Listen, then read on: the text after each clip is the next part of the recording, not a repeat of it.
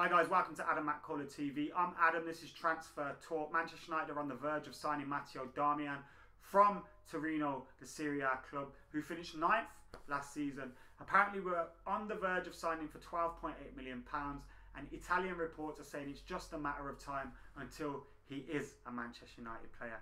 This comes hot on the heels of the news that Rafael da Silva has been told he can find a new club, and given the season that we've just had with Antonio Valencia playing at right back more often than not, we saw Chris Smalling playing there as well, Phil Jones, etc. We desperately need a right back who can take on the role and play there week in, week out. Who is Matteo Darmian though? A lot of people on social media have been asking. Anybody that knows anything about the player has been attacked for talking crap. But I don't know a lot about him, I'm going to be honest.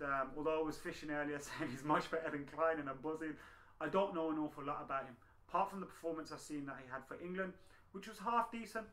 He was involved in the goal that Mario Balotelli scored, and he played well defensively as well. As I said, he plays for Torino, played 43 games last season, getting 4 goals and 4 assists. His who scored average rating for the whole season was around 7, which is a good rating for any player.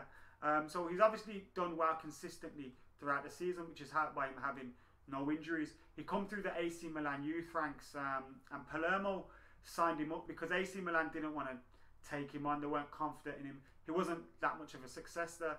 Palermo took him on a co-ownership deal, where he had a few injuries, those injuries in 2011 as I said, and his career just never ever pushed on from there.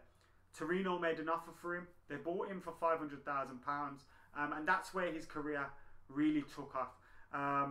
He's quick, his positioning's a bonus, his tackling and his heading abilities are positives in his game. The only weakness that he may have is his crossing, which is something that I hope he can improve on, because obviously Antonio Valencia's crossing hasn't been the best down the right. Ashley Young, over the years we just haven't really been successful with our crosses. Since David Beckham left, I don't think we've had anyone who can deliver week in, week out consistently, from dead balls or from wide areas. So it'd be nice to see him if he can improve on his crossing ability. But he's a proper Louis van Gaal player. He's flexible. He can play on the left-hand side or the right-hand side. He can play centre-half as well. He's tall. We've lacked height, both in defence and in attack. So we're bringing a little bit of height as well at 6 foot. And he's a player that Louis van Gaal will love by all accounts. But is he a player that we will grow to love? Who knows? It remains to be seen.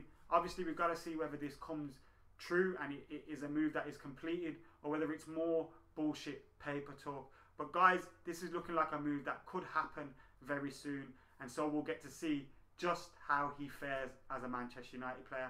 I hope I've helped shed some light on just who Matteo Darmian is, although I don't really know myself. Anyway guys, make sure you subscribe to Adam McKola TV, like the video, comment below on whether you're excited about the prospect of Darmian signing, or whether you're a bit cautious, or do you want another right back? Let us know in the comments below. See you later.